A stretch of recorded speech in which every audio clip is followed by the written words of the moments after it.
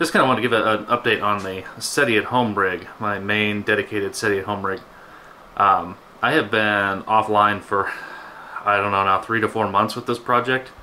I had everything pretty much torn down, ready to get a complete custom water cooling kit to where all 4 GPUs and the CPU were going to be all under the same loop. It was going to be epic. And then my appendix exploded and I ended up with a $5,000 hospital bill, which took away all the money for this project. Or at least the money that I had left over. But just want to let you guys know the system is back up and running. We've got a Intel i7-5960x.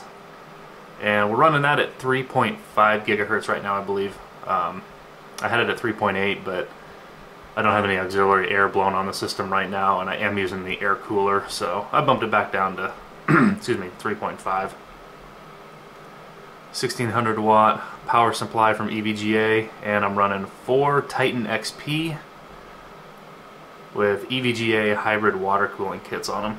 We're obviously not running in SLI. I'm just using that SLI bridge there as support for having 4 cards in the system.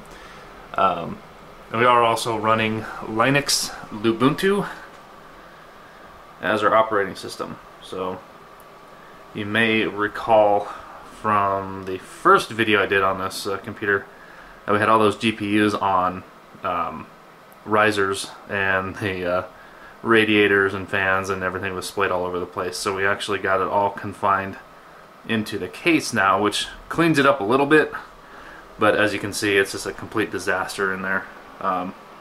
Once again, my ultimate goal is to get this thing completely water cooled, but losing a body part and spending some time in the hospital kind of prevented that. This will just show some footage here. I unfortunately can't, we'll turn the monitor on, but I can't show you that we're actually crunching in SETI at home right now because I decided to get everything back up and running on a Tuesday. And for those of you familiar with the SETI at home, the project goes down on Tuesday morning and is usually down all day. Yeah, you can see we're getting deferred here. So a computer like this is going to blow through all of its tasks quite quickly when the program isn't sending it and refreshing it. So that's just kind of the nature of the business. Anyway, wanted to give a little update, say that yes, the SETI at home rig is back online. Not where I want it to be, but it's close enough, I guess, for now. So thanks for watching. I would say stay tuned for more updates on this computer, but like I said, it's going to be probably quite some time before I get the custom water loop measured out, purchased, installed, and running properly.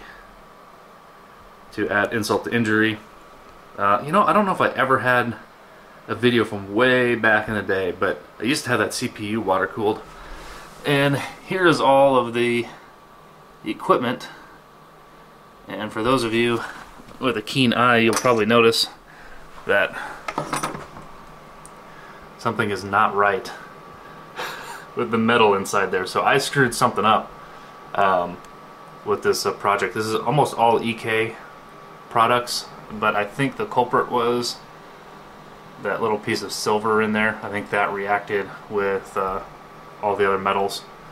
I was told if you drop a hunk of silver in there that it'll keep your water from growing bacteria and all that, and I was just using distilled water, nothing else, but there was clearly some type of reaction. That little chunk of silver is about the only thing I can think of that would have caused a reaction like that. If anybody has any input there, I'd love to know it before I go build a multi-$1,000 water cooling system for this computer. But anyway, I am now just rambling, so this is kind of a wrap-up of the SETI at home rig coming back online. Thanks for watching, and we'll catch you on the flip side.